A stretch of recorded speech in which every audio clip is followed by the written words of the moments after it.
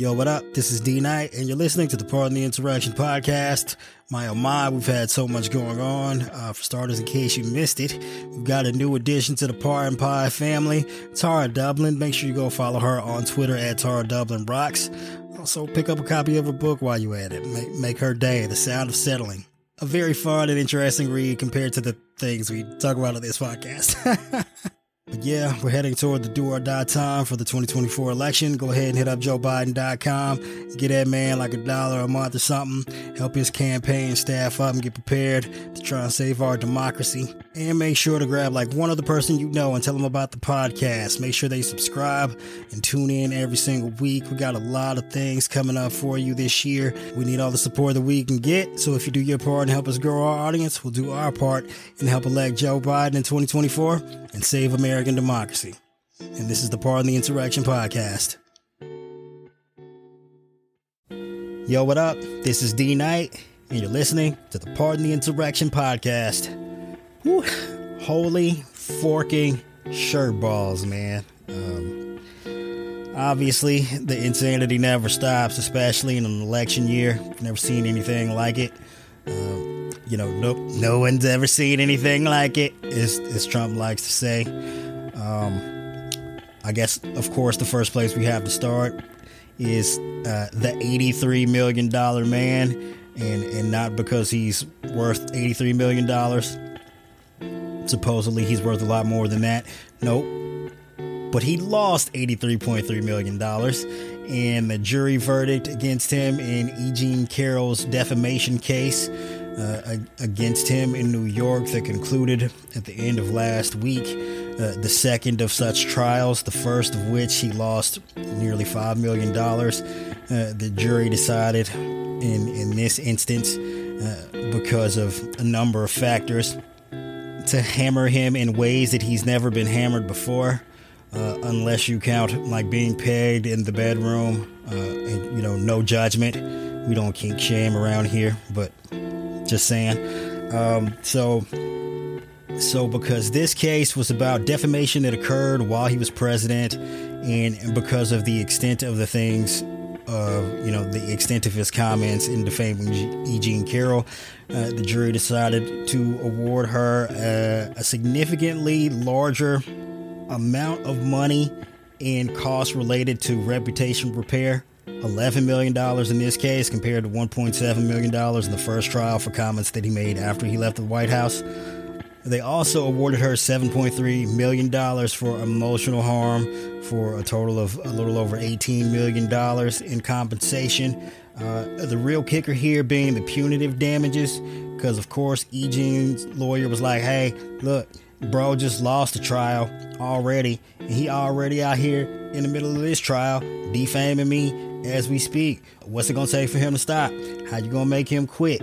Like, how we gonna force this dude to engage in some non-reckless behavior and show a little bit of self-control and sit his ass down somewhere because he got millions of dollars and feel like there's no price tag big enough to make him do so. And this is one point in which his lawyer, Alina Habba, failed him in that Roberta Kaplan, E. Jean's lawyer, asked if Donald Trump and his legal team would concede to the fact that everything that Trump said in his deposition in the New York fraud case was true. And they were like, sure, we'll go for it. And it's like, all right, well, here's Trump saying he's worth billions and billions of dollars. In fact, he was like, Mar-a-Lago is worth like $1.5 billion with like a capital B. Mar-a-Lago, the one that looks like some kind of orange, pinkish Hotel 6. So when they conceded that ground, and Carroll's team's like, hey, look, jury, dude says he worth billions of dollars. He got $1 billion in Mar-a-Lago. Y'all gonna have to, really hurt his bank account to make him shut the fuck up. And the jury was like, okay, cool. We gonna award you like $65 million in punitive damages because, it's gonna take a lot of money to get him to shut the fuck up. And that might seem like an excessive figure to you. But in terms of New York state law, like that is well within the realms of what is constitutionally allowable as a punishment as far as punitive damages are concerned, like somewhere within the realm of 4 or 5 times. Once you get past that, Appeals courts tend to look at that as like, a little bit excessive. Maybe let's knock that number down. But no, this is well within the guidelines. And also, it seemed to have been the correct amount of money to get dude to shut the fuck up. Because even in the midst of the trial, Trump was out here saying and doing insane shit on his social media company, continuing to disparage E.G. and Carroll. And the jury was like, keep her name out your mouth. And you know what? After this verdict came down, guess what Trump did? Guess what he did? You ain't never gonna believe it. He shut the fuck up. You didn't even think that was possible, did you? He didn't say nothing about E.G. and Carroll no more. Well, except like I think he re-truthed some article about E.G. and Carroll. It is regardless. The point is hitting Trump in the one place that he really cares about, taking away the one thing that he really loves, a shit ton of money, is one of the few things that Trump responds to. So it worked. The jury made the right decision. It's not going to get overturned. He's probably not even going to appeal it, because I know a lot of you like to think that like, oh, these decisions get made about Trump, but like he don't ever have to pay any real consequences. He ain't never gonna have to turn over no money. He ain't never gonna fork over this money. E.G. ain't never gonna get paid. She gonna get paid, dog. And the reason why is for Trump to even appeal this verdict, he would have to put up a bond, and in this case, he'd have to put up a bond amount of 120% of the judgment, which is around $100 million. He'd like have to fork that over. Now, I guess he could like get some kind of bond company to front the bond for him, and where he'd have to put down a deposit of like 10%, and the bonding company would put up the $100 million. But here's the thing, because his businesses are clearly engaged in a shit ton of fraudulent activity, ain't no bondsman about to put up $100 million and trust Trump. It's just not going to happen. And you know how I know this? Because he couldn't find a bondsman to put up the $5 million from the last time. He had to pay that shit up himself. And beyond that, like, we're heading towards a decision in that Trump org fraud trial here anytime this week. Like, we could get that decision before you're even listening to this episode of the podcast. And if you think a $83 million judgment was crazy, wait till you see this shit, man. I'm calling it now. It's going to probably be in the realm of $550 million in disgorgement fees, possibly even more than that, given that the judge has not only found the company engaged in persistent fraud, he's probably going to rule against the Trump org on the rest of the charges. And even beyond that, like the financial monitor that the Judge and Gorham put in place to watch over the Trump org over the course of the trial to make sure that they ain't breaking bad, given the fact that once Letitia James brought the suit against the Trump organization, you know what Trump did? This is crazy. So this is what Trump did. He was like, oh shit, they're going to try and liquidate my company and take all the assets and sell it off to pay these fees. Let me go ahead and like set up a shell company and then just move all the assets over there outside of the jurisdiction of New York, right? So dude set up Trump Organization 2. I kid you not. Like, he didn't try like disguise it somehow and create some like creative or anodyne name that just doesn't. He was like, nah, I'm just like take Trump org, create Trump org 2 outside of New York, move all my Trump org assets to Trump org 2, and be like, voila, I got away with it. Judge and Gorham wasn't having that shit. So after that event, the judge was like, man, we got to calm that shit down. Let's put somebody in charge of Trump org, make sure they can't do no crazy shit, make sure they can't try and like evade the judgment in the fraud trial by pulling some shady stuff, make sure they ain't out here continuing to commit more fraud. And we got some bad news on that front. And that's just how you know the judgment against the Trump org is going to go bananas. So even with the monitor in place over the course of the last, 3-4 months, they still can't get they fucking act together. Because, they out here doing, first of all, we know the books were cooked from previous evidence revealed in the trial against Alan Weisselberg, former CFO. And here's the thing with cookbooks, like when you have someone come in out of the blue to monitor your financial situation and you've been out here engaging in the fraud, like what you can't do is just be like, all right, voila, well, here's the real books. Because then you lose the trial. Because they got all the evidence with the fraudulent books at the trial, and you can't be out here, you know, with the real books being like, all right, my bad, because then you lose the money. Right? So you got to find a way to try and balance those books to make it seem legitimate. And in this case, make it appear as though it is in line with all the evidence that prosecutors received in discovery. So, like, you got to do crazy things like, I don't know, make up loans and shit. And that appears to be what the Trump organization has done. So they had a loan from Deutsche Bank that was forgiven again, and this is like after Trump argued that nobody was hurt by his fraud, even though he spent like years arguing with Deutsche Bank over a bunch of money, and they just gave up on it. It was like, all right, cool.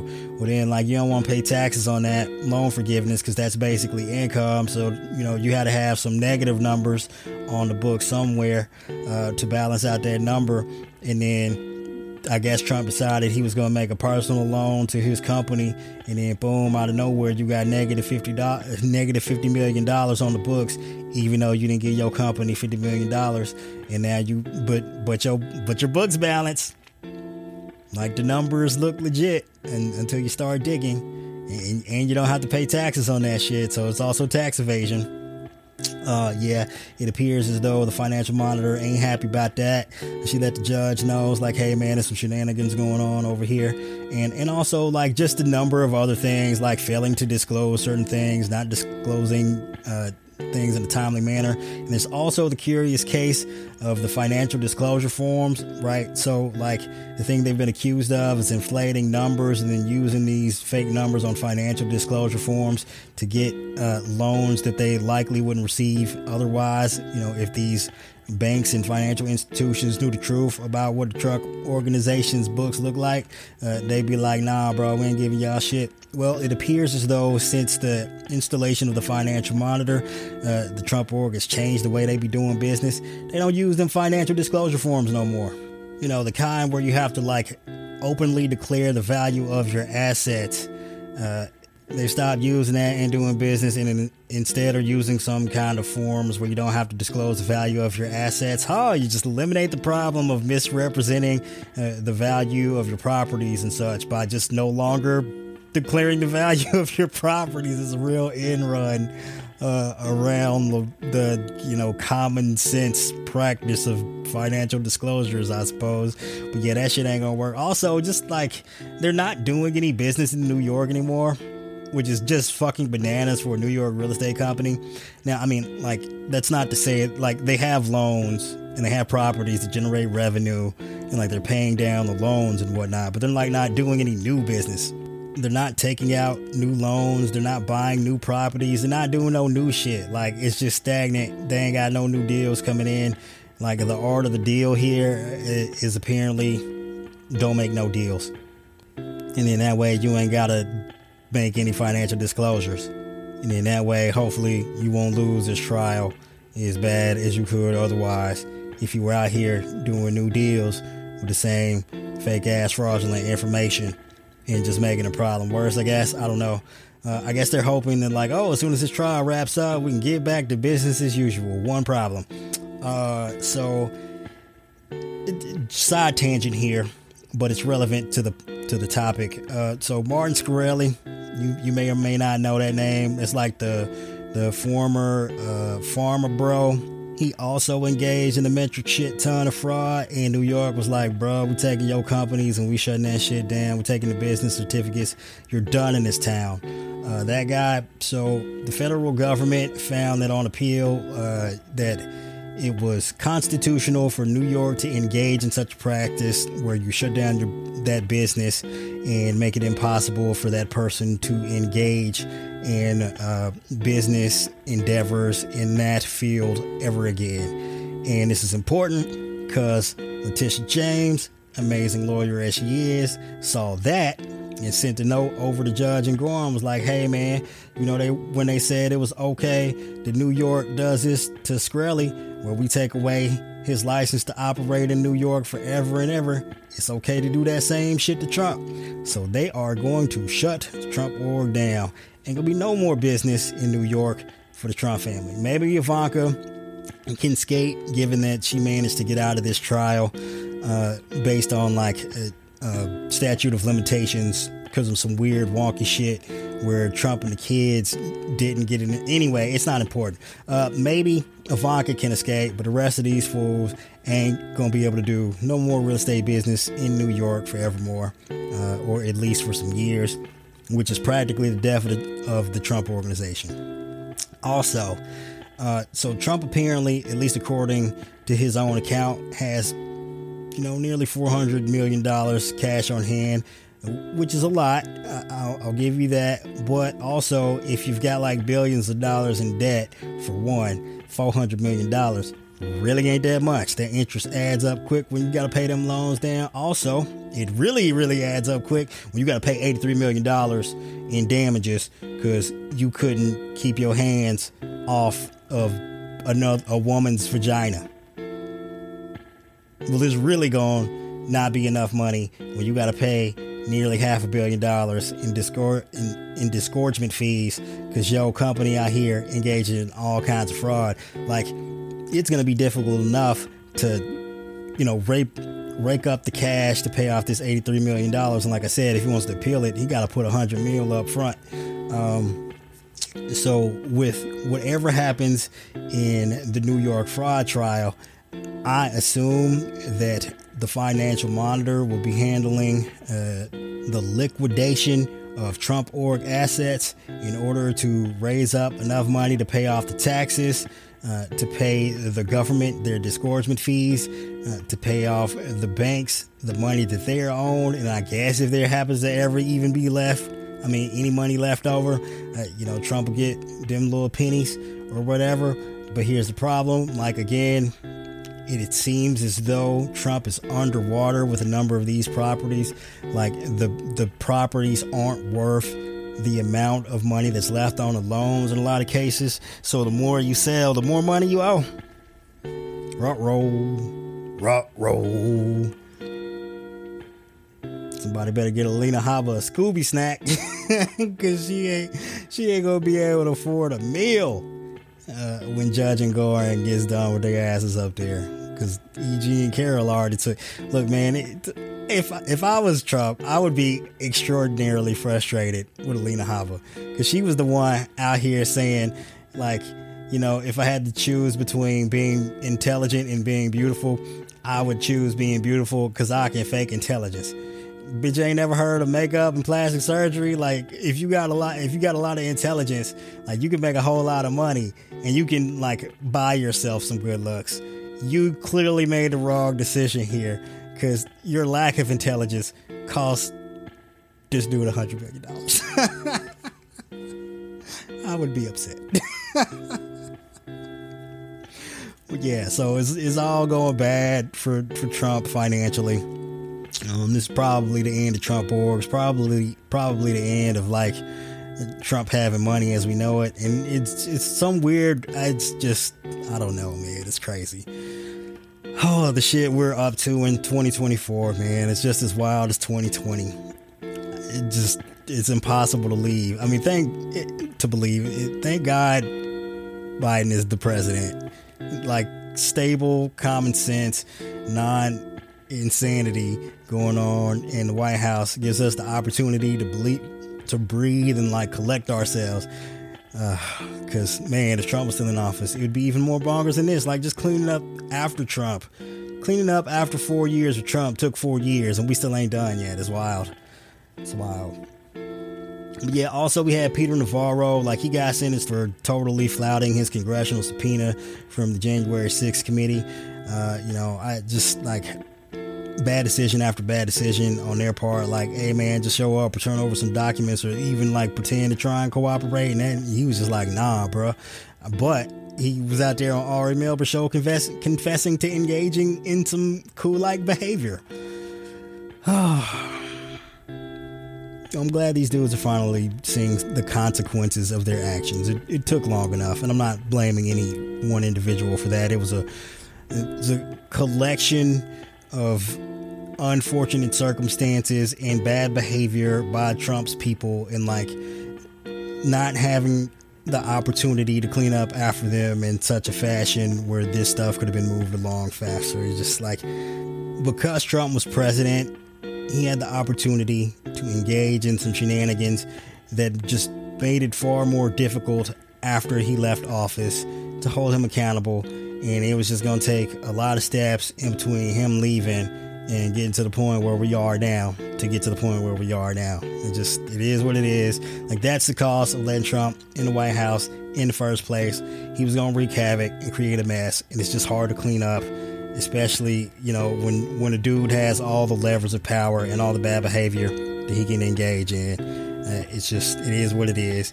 Like, don't blame Merrick Garland. Like, yeah, he maybe could have moved a couple months faster, but he's been at it. And you know how I know he's been at it? Here's the thing. So you may or may not remember Scott Perry, a representative, I believe, from Texas, who had his phone seized by the DOJ a couple years ago. You know, it seems like, what's taking so long? Well, again, you know, when you're a member of Congress, there's this little thing called speech or debate clause in the Constitution that tends to typically give members of Congress a level of insulation, if not immunity, from criminal prosecution for things that endeavors they engaged in as part of their congressional duties. Now, I know you're going to say, like, attempting to overthrow the government is part of your job. Yeah, I get that. But, like, sometimes in things like search warrants and seizures, it is difficult to have the Department of Justice or other law enforcement agencies get access to the seized information, and it tends to be a huge legal fight over that.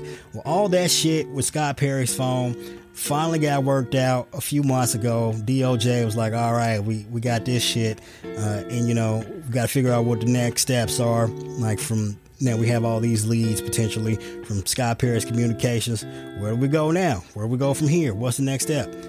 Well, it seems as though the next step was going after the other fucking members of Congress who attempted to overthrow the government in 2020 and on January 6, 2021, because on the House floor the other day, it was announced that Congress had received a federal subpoena from the Department of Justice.